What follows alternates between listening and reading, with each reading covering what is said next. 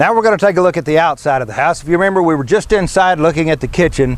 We saw the potential pests that can be inside the kitchen. Now we're going to talk about how do they get inside the house. Well, they normally come in from the outside of the house.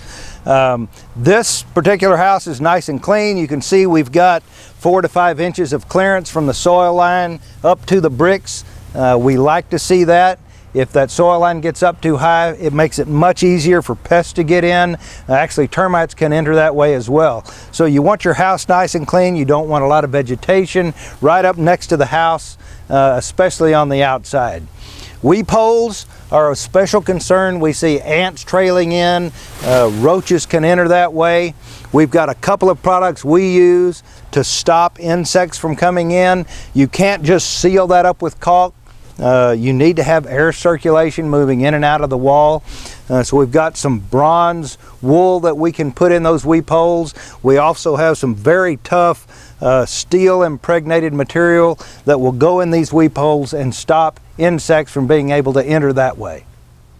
As you can see, this product just goes into the weephole. It's put in there very tight so that insects cannot get around it, but it still is loose enough to allow air to travel in and out of that wall so that it can breathe, so you don't end up with mold problems on the inside of the wall. Here at the air conditioner is another place where there's problems where these lines enter, and we'll show you in just a second where these lines enter the house. A lot of times there's openings that allow rodents, rats, mice, and even insects to crawl into the house. Let's take a closer look.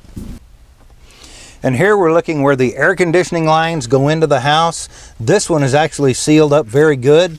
There's no places for rats or mice to enter around these lines. A lot of times there'll be a shield and there'll be nothing there preventing the entry of rodents around the air conditioning lines. This one actually happens to be very tight and very good.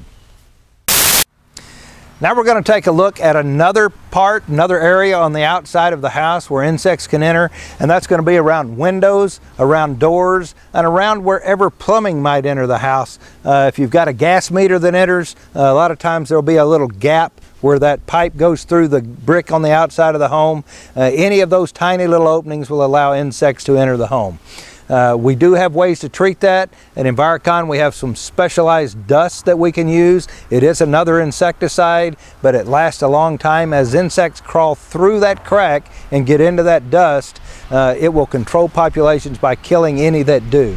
Let's take a look and see how we control insects that are entering these small little cracks and crevices around the outside of the house. As you'll see, we put this dust in. You can barely see the dust. You don't use a lot. You don't make a cloud as we put it in. It's very light. We don't want to repel them. The bugs, we want them to be able to walk through it and get into it. Our low-tech powder delivery is a perfect system. It is not high-tech, but it lasts forever and ever.